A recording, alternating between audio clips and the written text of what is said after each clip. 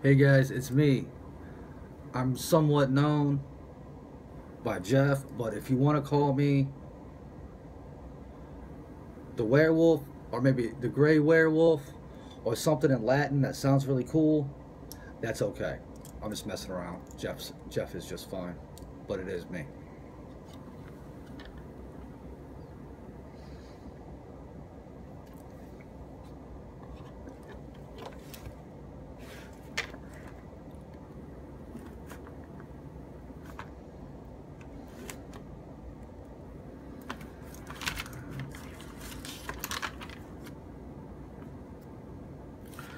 I have an iPhone 6. That's my current phone, and I'm always trying to figure out the whole global trading stocks thing. Global trading stocks. Um, Ouch. Ow. You know what? Second thought, F that.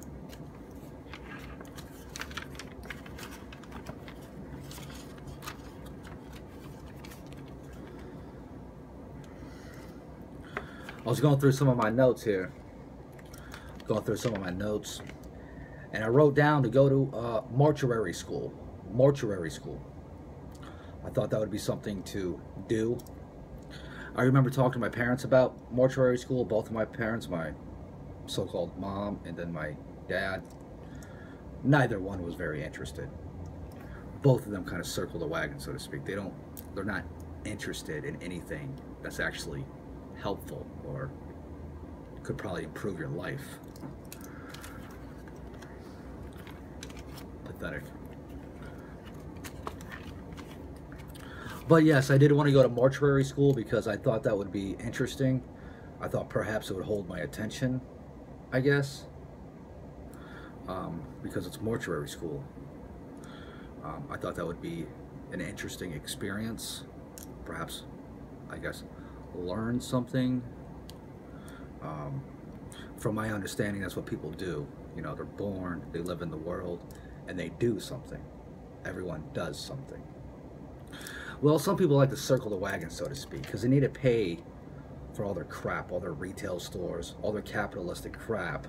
So they need people to somewhat not be successful at a particular field. So they have cashiers, people mopping floors, people cleaning windows, so on and so forth, working those sort of jobs, you know. So they don't really want you to go to mortuary school. They don't really care if you learn the piano. They basically just want people behind cashiers taking people's money, their monetary. It's actually pretty pathetic. It's stupid.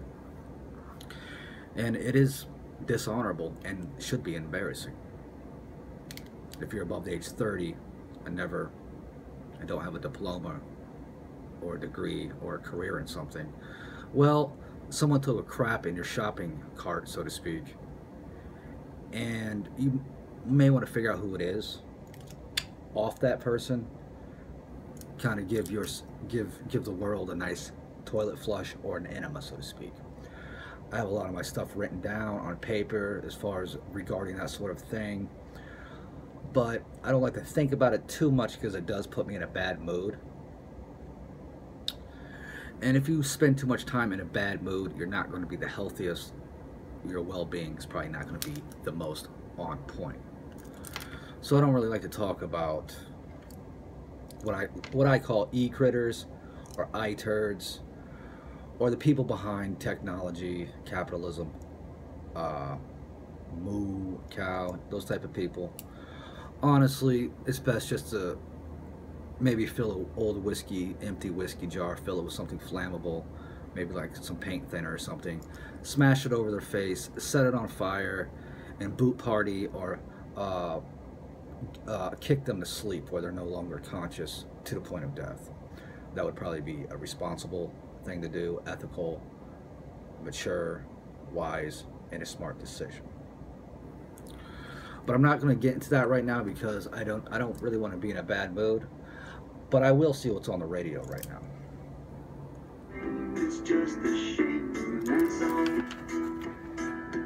I could leave, but I won't go. Though my heart might tell me so. I can't feel a thing from my head down to my toes. But why does it always seem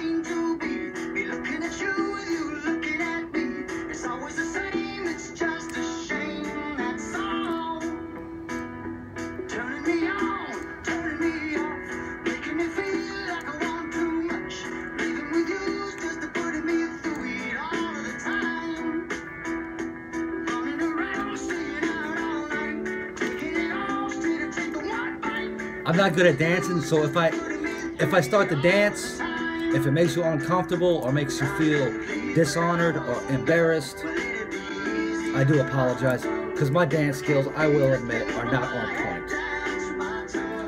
But basically, sometimes I like to make myself feel good, so I do move around a little bit and try to get into a good demeanor or a good vibe.